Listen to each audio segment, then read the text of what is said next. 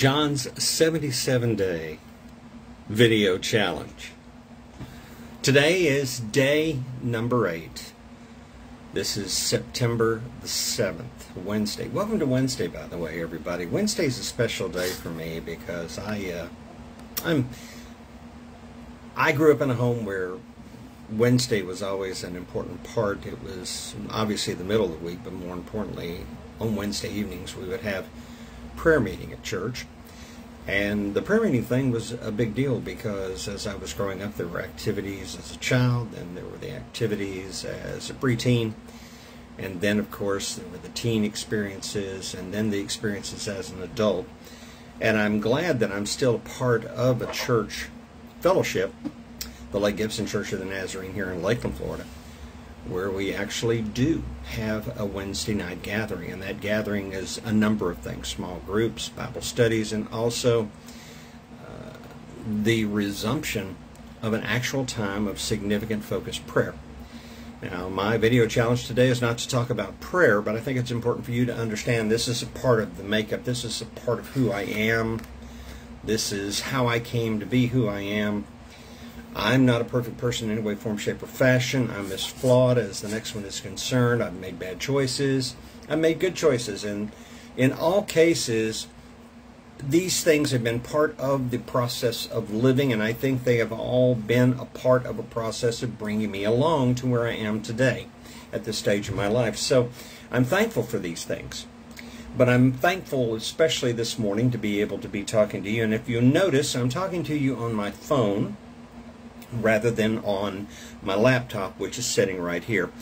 I've got a busy week. I'm making preparations. I'm not going to stop doing these unless some extenuating circumstance happens to step in. And I've always said, by the grace of God, I'm going to continue to do my video challenge for you and to bring you into my home and I into your home in the palm of your hand or on your laptop, whatever it happens to be, even your tablet.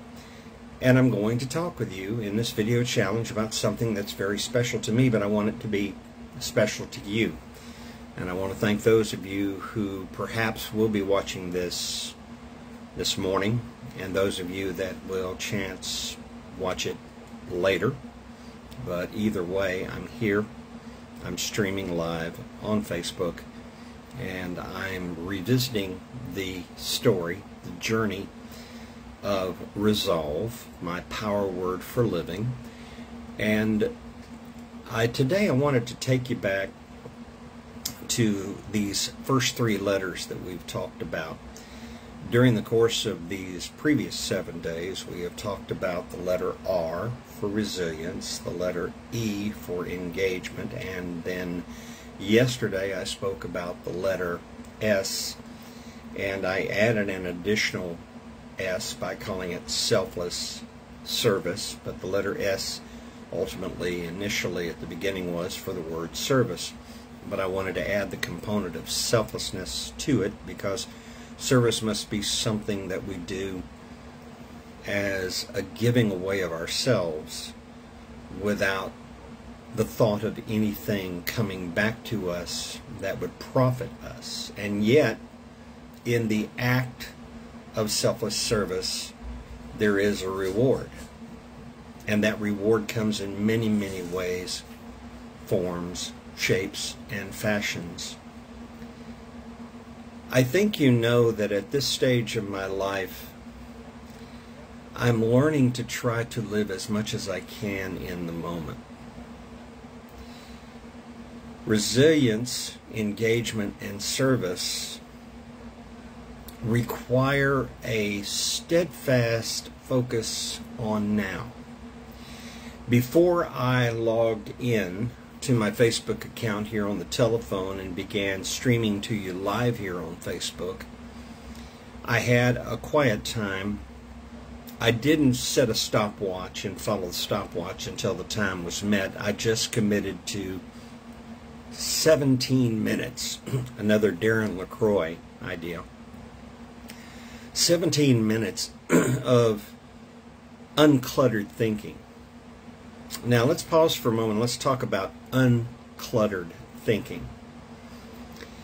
I tell people when they ask me what it is that I do, and since I am a keynote speaker, a podcaster, but I'm also an emerging individual personal coach in terms of communication and life change, as well as a group and a team coach, and involved in things where I try to help people achieve their maximum, their very, very best potential.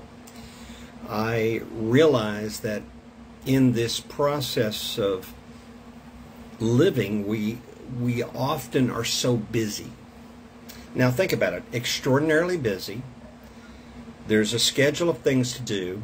There are more things that are popping into the schedule. There are things getting done, things getting partially done, things starting to get done, and then suddenly some circumstance pops into the picture and it has to be changed, modified, altered, or set aside and indicated as this is not going to be a part of the plan because it just doesn't fit the direction. I always say, have an end in mind when you get up every day. Know your plan, work your plan. Let your plan be the thing that you want to, above all else, achieve. But within that plan, please allow yourself the opportunity not to be so self-absorbed that you miss the opportunities that are so vital for you to know about in the course of the day, because the only thing you have is today. And right now, this particular moment that you and I are in together, for those that are watching, is specifically your moment that you're allowed to have. You're alive now by the grace of God, in my opinion, and by the grace of God, you need to begin to realize that everything that is going to take place and could take place is a part of a plan to take you to a better place if you are in the right frame of mind, have the right heart, mind, soul, body, and spirit. Then, getting back to the principal thing here, being busy, busy, busy, busy people, we are immediately distracted with the concerns. As soon as we get out of bed, we're wondering, okay, how am I going to get this done? I need to do this, this, this, and this. And all I'm saying is that it's good to have things to do, but sometimes you got to stop. And what Darren was trying to explain to us and say to us in the most effective way possible is 17 minutes. 17 minutes, stop.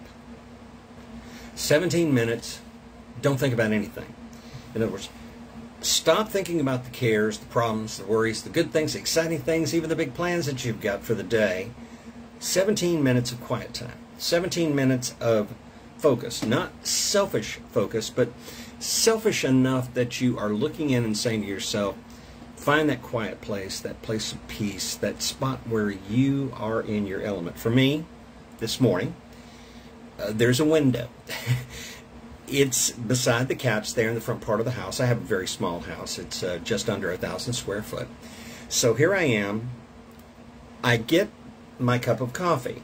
Now this morning I didn't brew a pot. Instead, I just turned on my Keurig and I brewed myself a quick cup of coffee.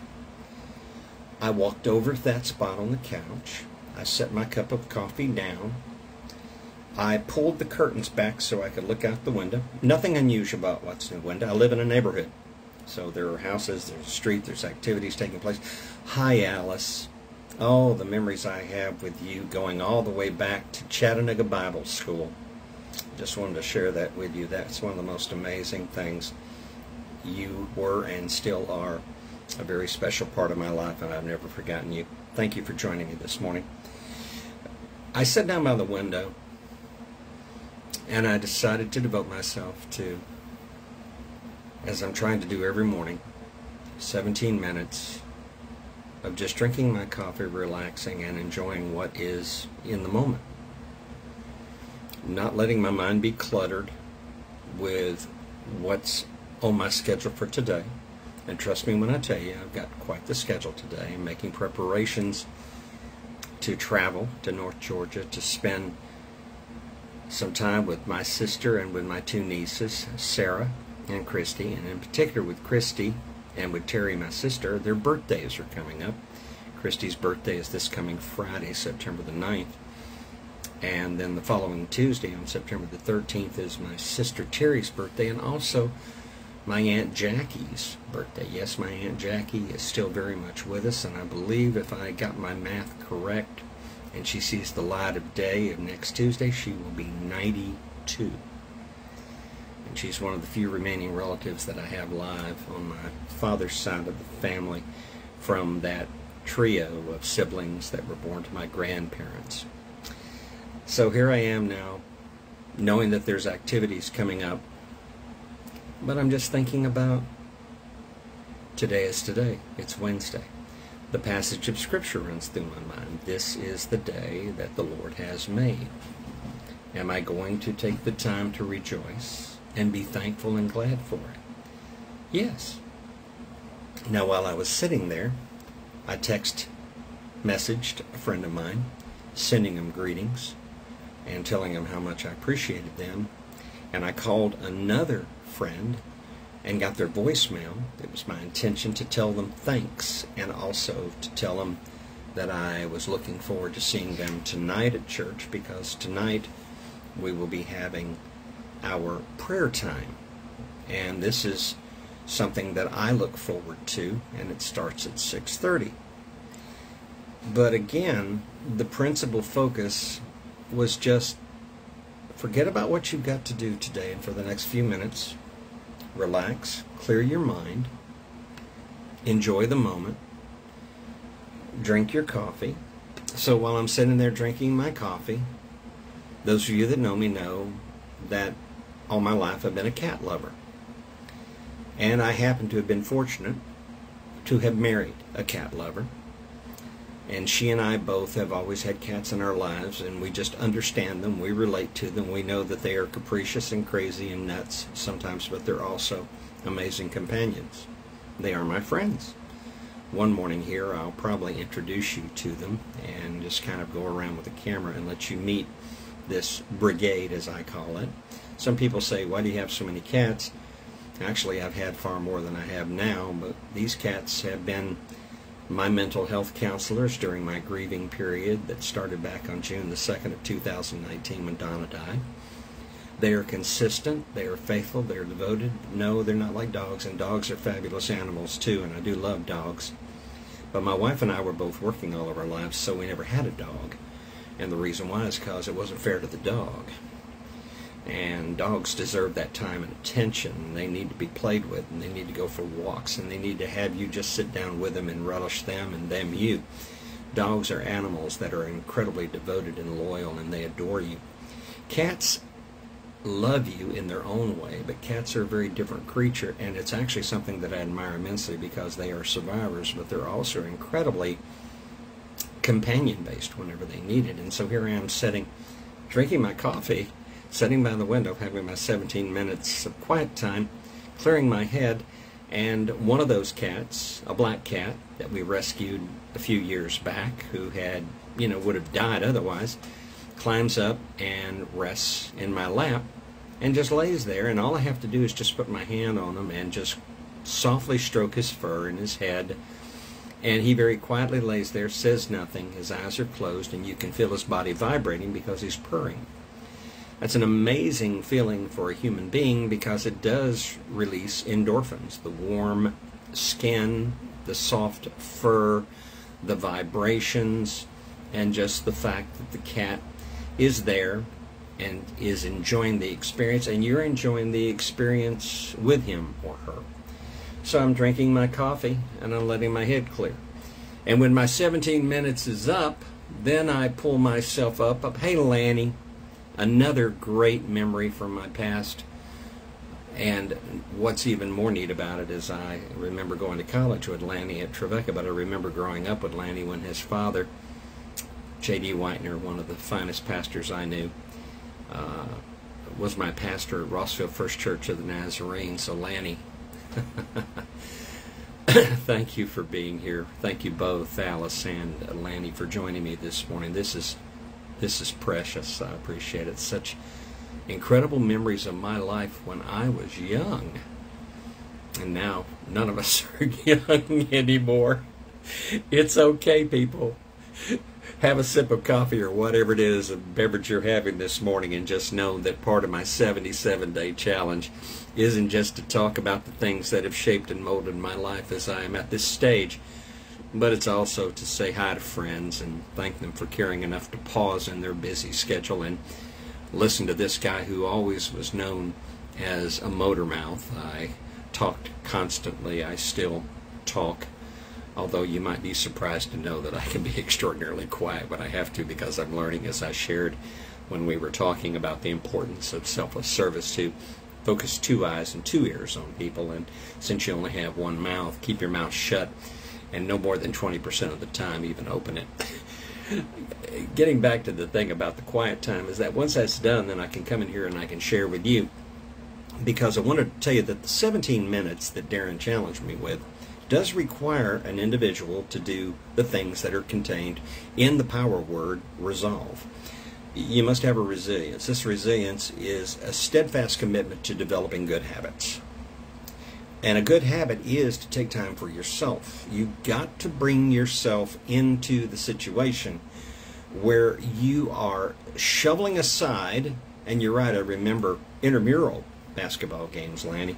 I was, what was I? I think I was in the Alpha Society. I believe I was in the Alpha Society.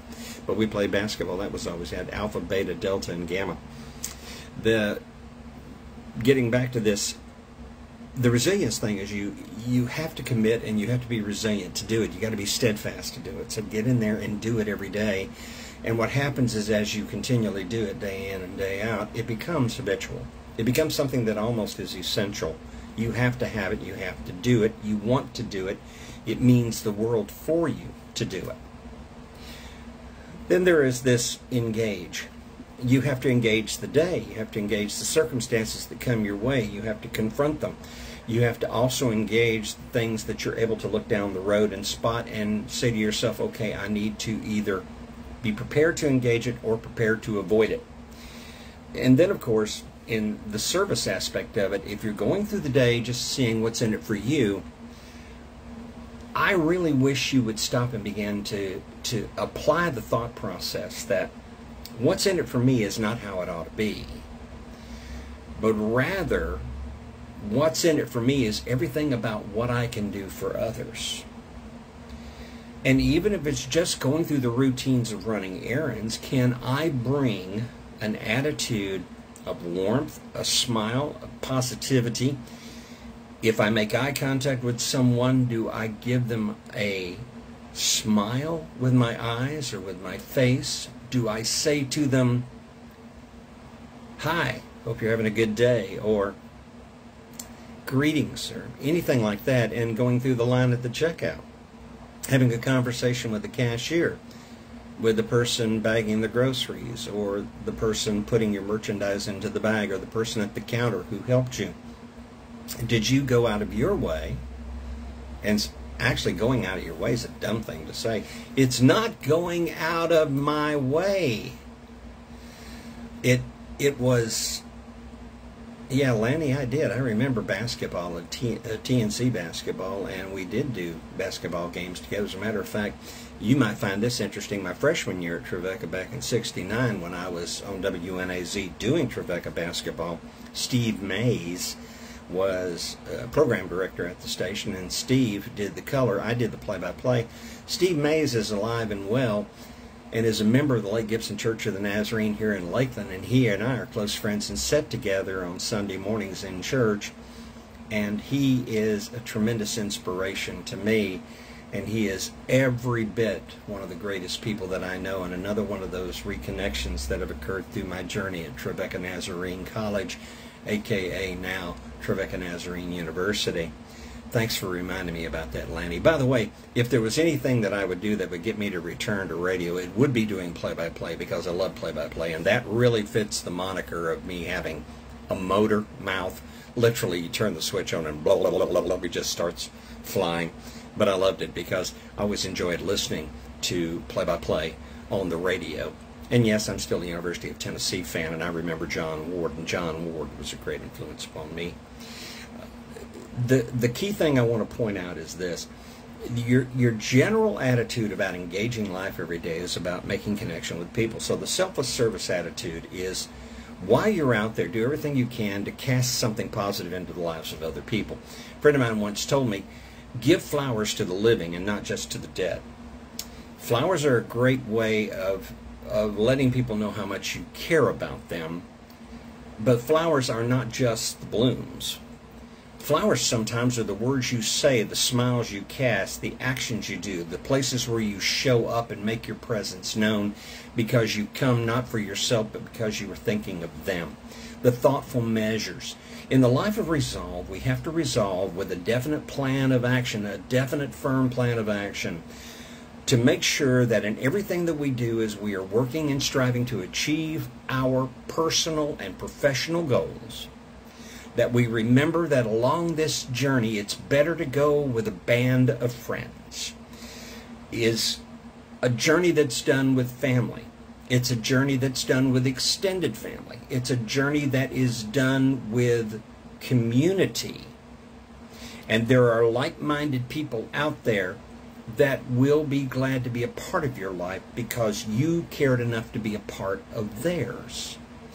But also remember this, even the most detached, distracted, and in some cases angry people who just simply don't want to be caught up in anyone else's life because their life is too much of a hassle for themselves and time is money for them and there's work to be done and they don't have time to waste with cordialities.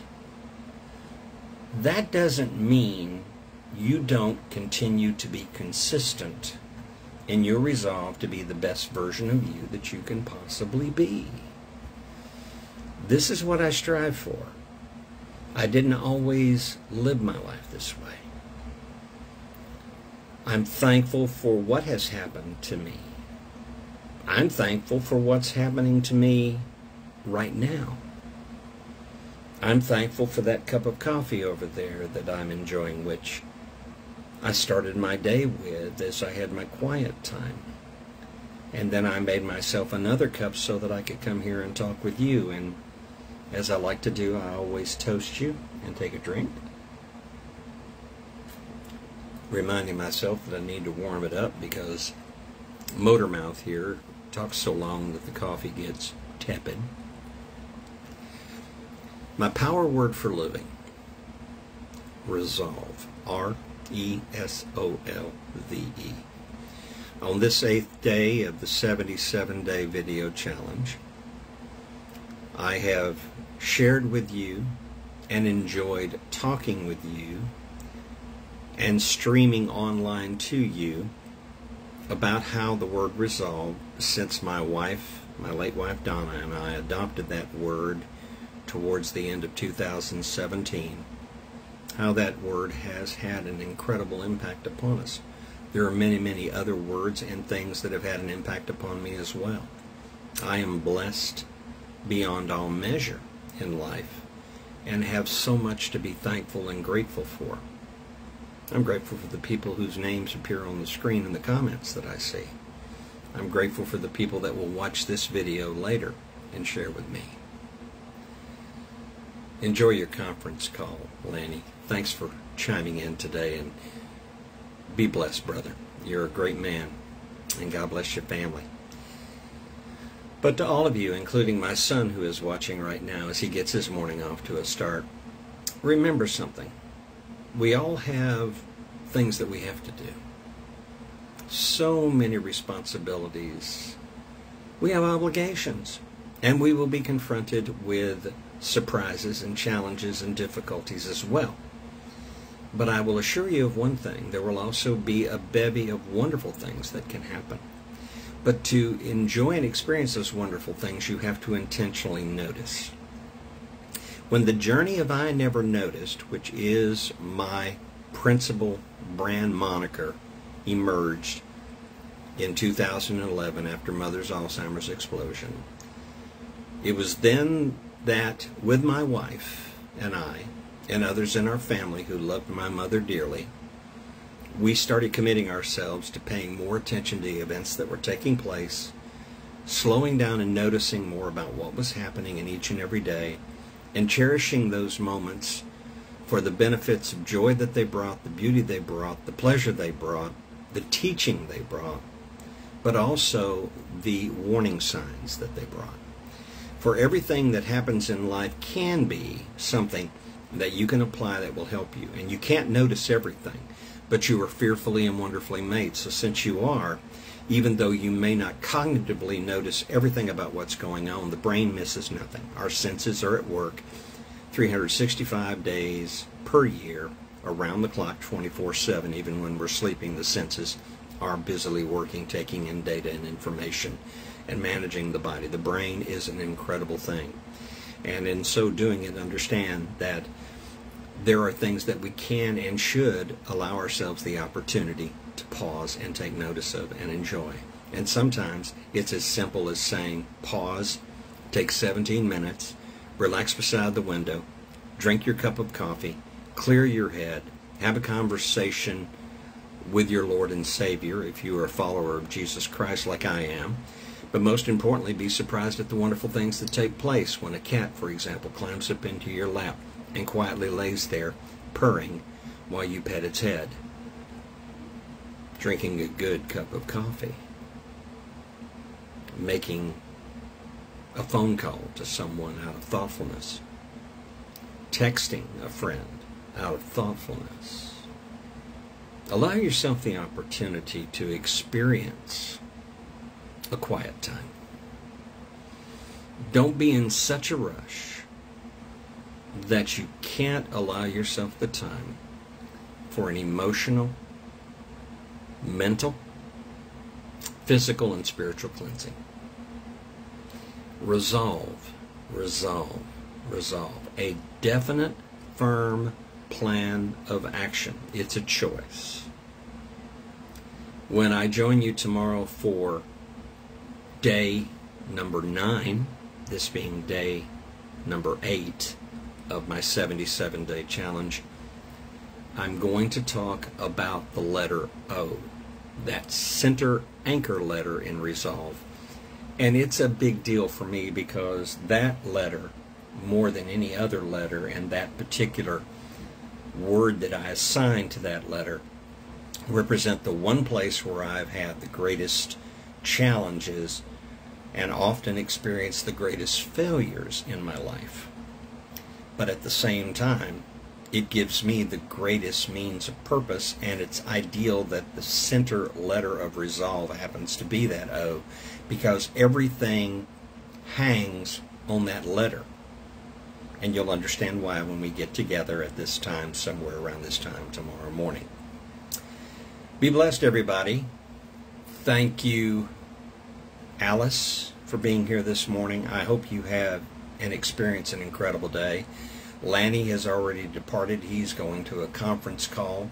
My son is getting ready to do the work that he does extraordinarily well as a client services specialist for the company that he does, but he's also the father of 2 of the most incredible granddaughters that a grandfather could ever have, and married to a young lady who may be my daughter-in-law, but she is in every way, form, shape, and fashion a daughter to me, and I love her dearly. To all of you, and to those of you that will watch this video later today as you are going through your Facebook feed and looking at your notifications, have a great day. It's Wednesday. It's September the 7th, and already we are 1/4 of the way through the month of September in the final 4 of the year 2022. And if I see you tomorrow, I thank God for that. But until then, by the grace of God, I look forward to seeing you. So for now, remember, slow down. Take your 17 minutes. Experience a quiet time. Reflect and pull as much beauty out of the beginning of the day as possible. Number 2, resolve to do everything you can to make your day the best day possible, and begin by first and foremost understanding that that resolve should be to make everyone else you meet enjoy an equally successful and happy day. Be ready, willing, and able to do for others, and you will get a blessing that you did not imagine. So until I see you tomorrow, enjoy a great day. Thank you for your time. It's been a pleasure being with you today. May it be the most successful day you've ever had. And by the grace of God, until tomorrow, this is John Morrow saying so long. Thank you for joining me. as we continue on my 77-day video challenge. Bye-bye for now.